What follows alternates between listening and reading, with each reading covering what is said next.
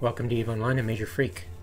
We're doing graphics right now. The latest I've got, I've pushed the envelope as much as I can. I'll bring it up here. This is what I've got, and I'll set this one to default for memory, which I used to do a lot and it recommends for multiple clients. So we'll see the difference of what I could push my machine and what they've had arbitrarily forever for their memory and stuff. So I suspect they were like, yeah, looks good, job done. Alright, so drone models, trails, GPU, and depth of field have been turned off. Low quality characters and low texture quality.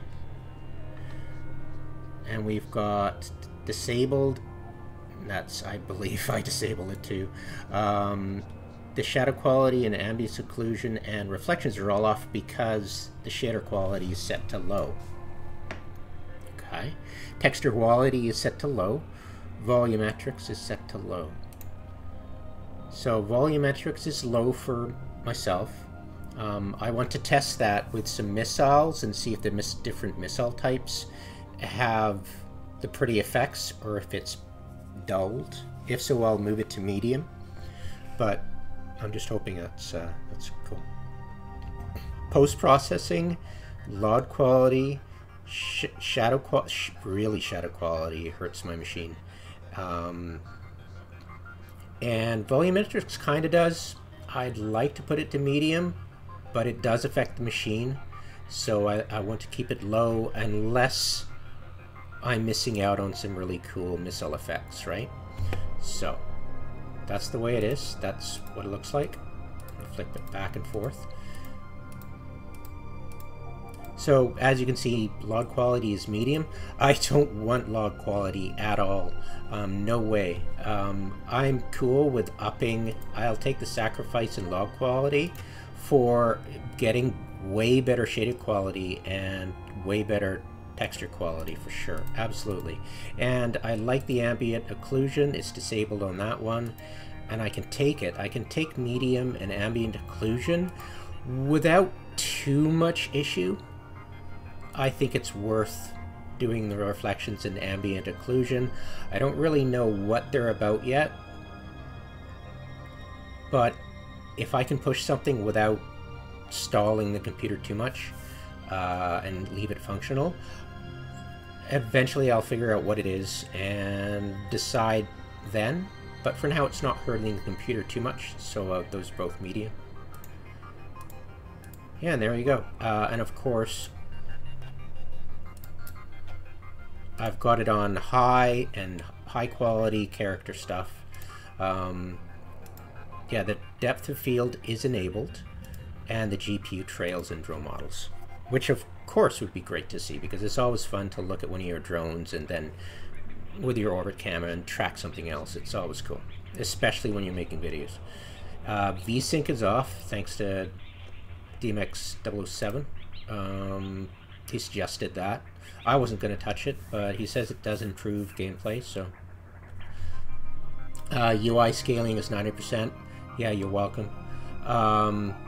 And user interface, I always disable the window blur. It's horrible. It would be great if it was enabled for station only. That would be great. I'd totally do it for that. But yeah, I need some functionality and the ability to not notice that there's a window there when I'm looking around space. I can pretend it's not there. All right. And the audio, I've got it 50% for master level, 50% for world, 25% for UI, and then for music, 0, not low. Unfortunately, there's no way to independently toggle music off, so every once in a while your game is going to freeze for a split second. That's the music track switching over to the next one. Yeah, we used to be able to tell CCP, hey, look, the jukebox, when it switches tracks, there's a freezing, and they got rid of the jukebox. Right? Oh, it's too much coding problem. Atmosphere, 10%. jump activation 50%. No changes from last time, except I think I moved. Yeah, there's one change. I moved down UI click from 50 to 25. I might consider moving them down, some of them down to 10%. But yeah, I'm still playing with it. You know, I'm trying to keep all the sound on all my clients, which is, yeah, a big risk, of course. So inactive muting, client muting, it means that when I switch to this one, anything ticked will be muted. So I go here, anything that's here will be muted. I tend to use armor doctrine a lot, so I mute the shield warning. And yeah, jumping is the gate flash you want to listen to. You know, if you have somebody on your other client inactive listening or at a gate watching, you'll want to hear the gate flash, but not the Stargate hum. Wormhole hum too, but it's the gate flash you're trying to listen for. Explosions and impacts, I'm really not sure what those are, so I'm going to leave it as is. I haven't really delved into those two. I have no clue what impacts are. I can guess what explosions are. They're not missile explosions. I know, that's funny, isn't it? I know, it is.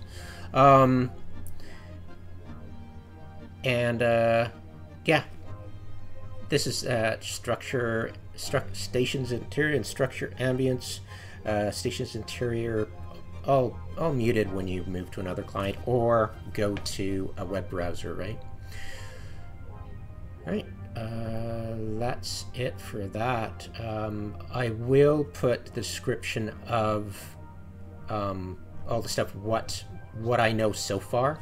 I'll link it in the description. The hotkeys for the I've got well, I made a video about that, but yeah, it's I'll link that into the description of this as well, if you're interested in what my hotkeys are. I uploaded an image on that. I'll briefly show you.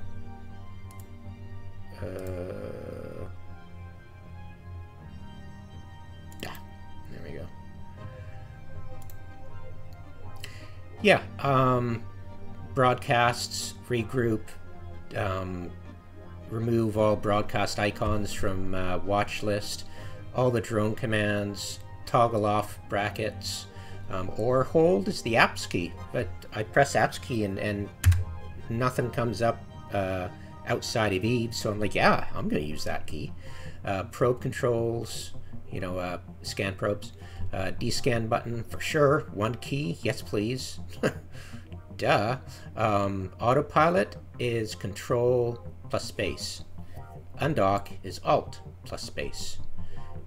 The stop button is middle mouse button, your scroll wheel. Just click it. Reload all weapons up here. All the tags you ever wanted, and targets, and unlock all targets. That's my favorite button. Character sheet, and got a few other, but yeah, that's a brief look at it.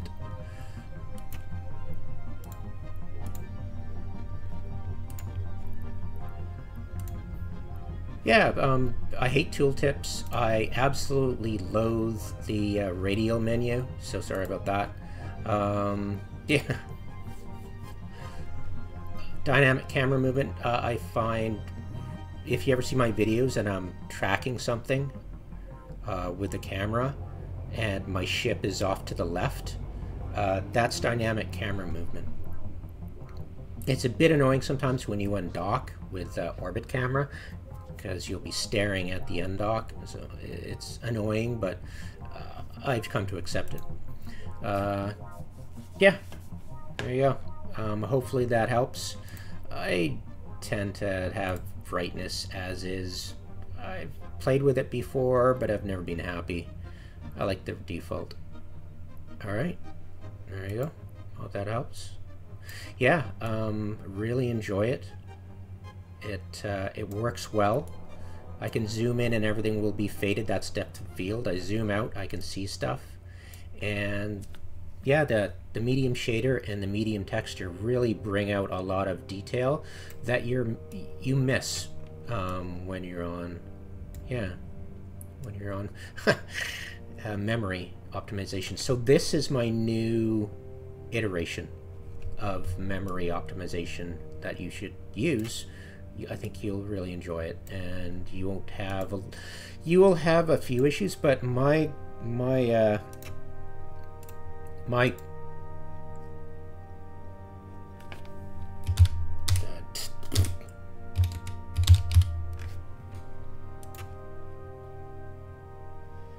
yeah, so this is my processor core.